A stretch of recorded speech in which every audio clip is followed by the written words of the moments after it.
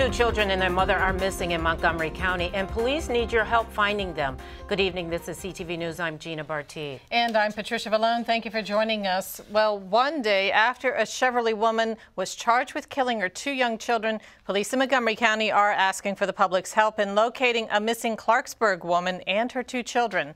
Police say 2-year-old Jacob Hoggle was last seen by relatives Sunday afternoon. His 3-year-old sister Sarah was last seen Monday night.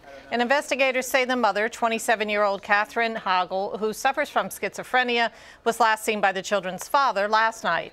Now, police say the mother told relatives where she left the children, but those stories turned out to be false. I'm hopeful we'll locate them somewhere. I'm hopeful they're with somebody that doesn't even know they're reported missing yet. But the facts and circumstances of this case lead me to be concerned for their welfare as well. I have to be realistic about it. So we're tracking down all leads and all possibilities at this time, and we remain hopeful we'll bring them home safely. Now, police say the mother was last seen driving a gray 2007 Nissan Rogue like this one. Here again are the missing persons. If you know their whereabouts, call 911. Well, yesterday we learned that Sonia Spoon, the mother of accused suffocating her two children, had a history of depression. Authorities say Spoon was taken in for mental evaluation before she committed the crime, but was left back into her home 1 week later. Today, CTV spoke with a psychology professor from Prince George's Community College about the serious issue of depression. Diane Finley has this advice for parents who struggle with this illness. But if you feel yourself getting to the point where you think you're going to hit them or do something that we know is really not what you should do as a parent, if there's nobody that can relieve you, at least just put them in a safe room, shut the door and walk out of the room. So most of the time, mental illness does not mean that you don't know right from wrong. It just means there may be some disruption in some of your thought process or your daily functioning. Finley also says parents who need help can call the county's 24/7 mental health helpline at 211.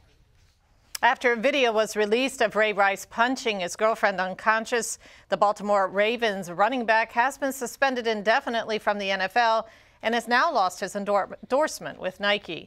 Now, when the original video came out in February, a lot of people said that his punishment was light, but the star still deserved a second chance. Now that all the footage is out, the athletic director of one local college is speaking out about the issue. Joanne Todaro is one of the few women in the nation to head a collegiate sports department.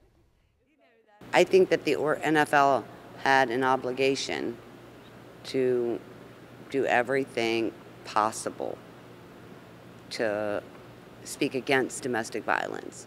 And if suspending him indefinitely was what they chose to do, then I obviously support that.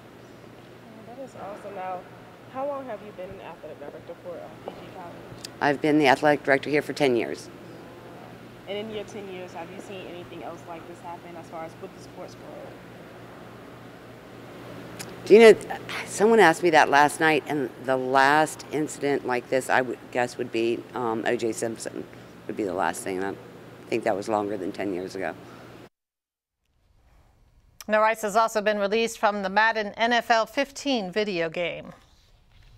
Well, a few weeks ago, we brought you the story of a local program that helps domestic violence victims on the verge of shutting down. Well, today we're happy to report the House of Help, City of Hope at Kingdom Village has raised enough money to stay open. The Suitland program needed an additional $15,000 in the span of 1 week. Owner Shirley Holloway attributes the building staying open to God and the help of the community. Helping people is what we do. It just makes it easier when you're not over inundated with so many bills, so many responsibilities.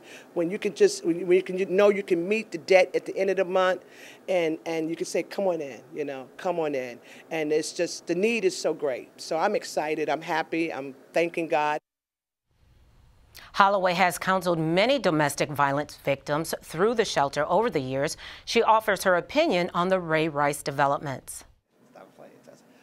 For somebody to beat you, hit you, and knock you out, they have to be angry at you. So what? Love, there's a thin line between love and hate. That's why a lot of domestic violence goes into murder, because just as great as the love is, that's how great the hate is. So we always have to watch that line that we cross over.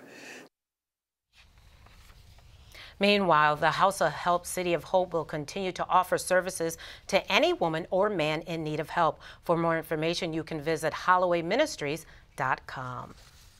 And you're watching CTV News. I'm Gina Bartier. And I'm Patricia Vallone. Up next.